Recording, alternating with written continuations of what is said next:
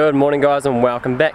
So we've added a 12 volt air compressor to the Jeep. Finally, it's been almost 4 years and I've always gone back and forth or trying to figure out which one to buy, or I've just borrowed friends' one when we've been out on the beach and stuff like that. But I think it's about time that we actually bought one for ourselves.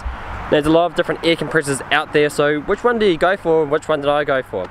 Just before we get started, let me know what air compressor you guys are using down in the comments below. Everybody using something different, and there's heaps of reasons why.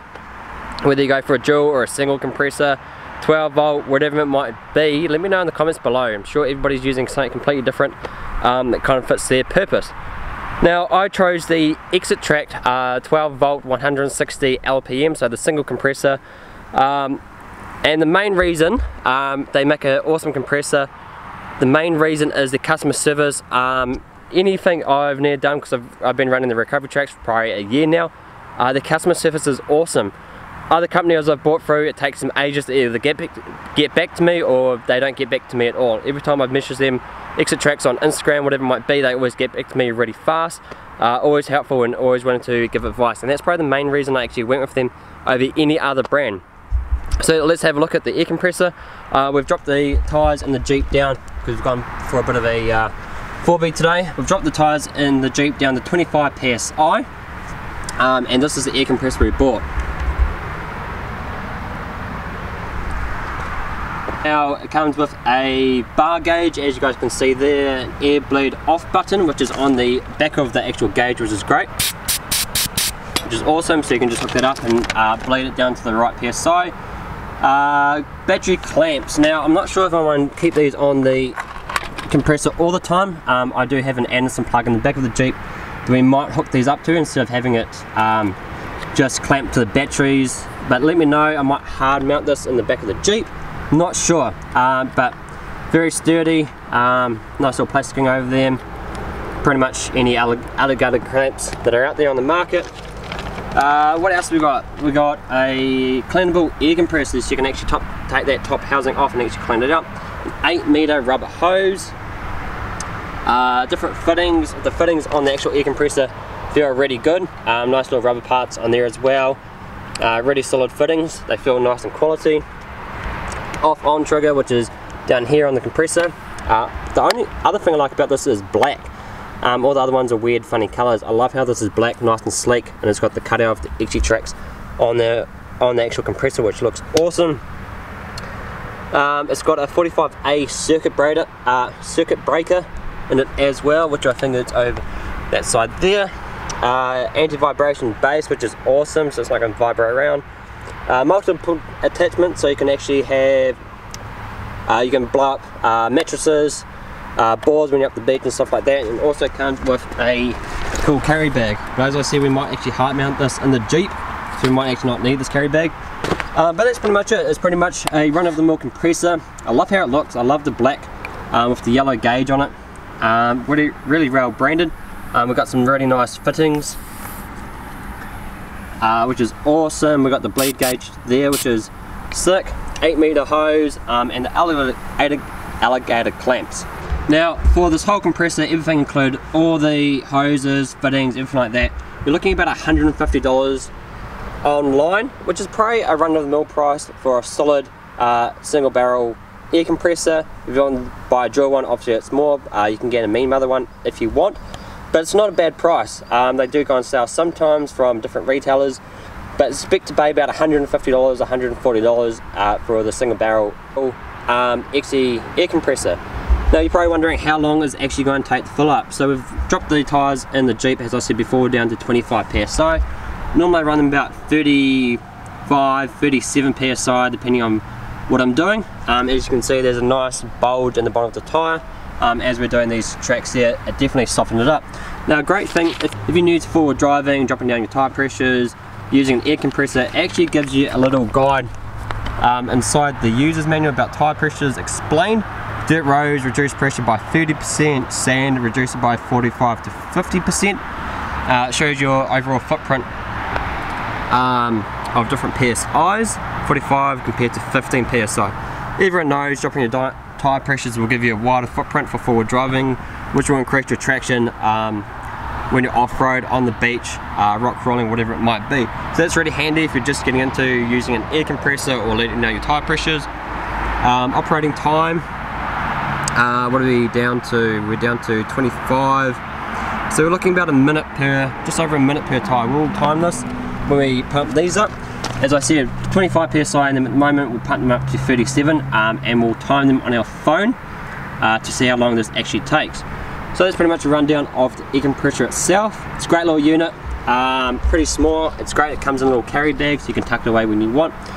Not leave it in the Jeep or leave it at home when you're not going off-road. I might leave it in the Jeep all the time this far.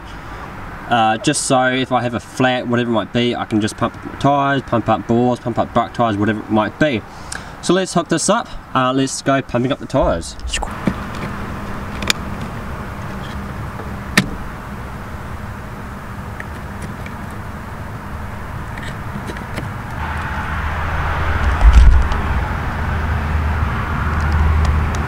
Alright, so we've got the Jeep on, we've hooked up the Exitrax 12-volt air compressor, we've got the gauge, we've got our phone, so we run time how long it takes. So we'll start the timer and take maybe a second off. Ready, set, go.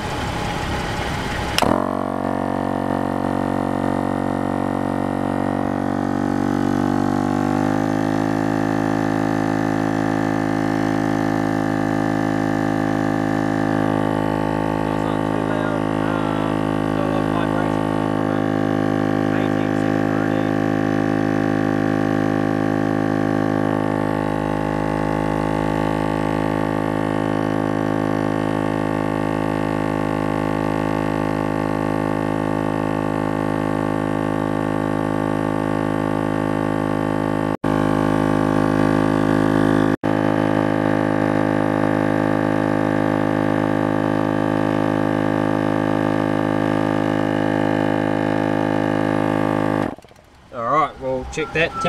That go. 40 psi. So in a minute, we've gone from 25 to 40, so I got to drop that down just a little bit. So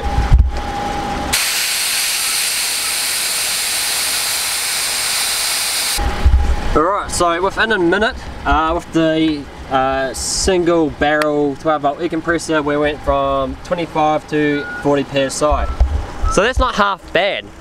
So by the time you walk around, unplug it, stuff like that, you're looking at maybe 7-8 minutes, call it 10 minutes. We'll do a round number of 10 minutes to do all 4 tyres and get home. So it's not bad, it's not bad at all. So what we're going to do is we're going to fill up the rest of the tyres and that's pretty much it.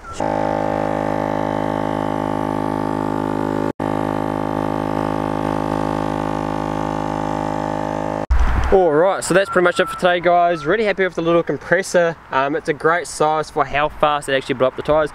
Mind you, I'm not running big tyres. If you're running 35s, 37s, it might be a little bit slower. Obviously it's got more circumference to pump up. So we're running 245, 75, 17s, and they pump them up really well. So under a minute to pump up each tyre. So by the time you unhook it, run around 10 minutes isn't bad at all. For 150 bucks, I think it's a great little air compressor for any four-wheel drive to have, for that peace of mind. And that drivability, to be able to let down your tyre pressures at any point and just pump them back up when you want is fantastic. It doesn't take up a lot of room, very inexpensive, great quality, and I said before, they're an awesome company. Any time I haven't had any issues, to be fair. But if I post a photo, they would repost it, they would show gratitude to people that buy their products, which is awesome. I feel like you don't get that with other companies, I'm not going to name companies, but and it's really great when they get back to you and just have a chat.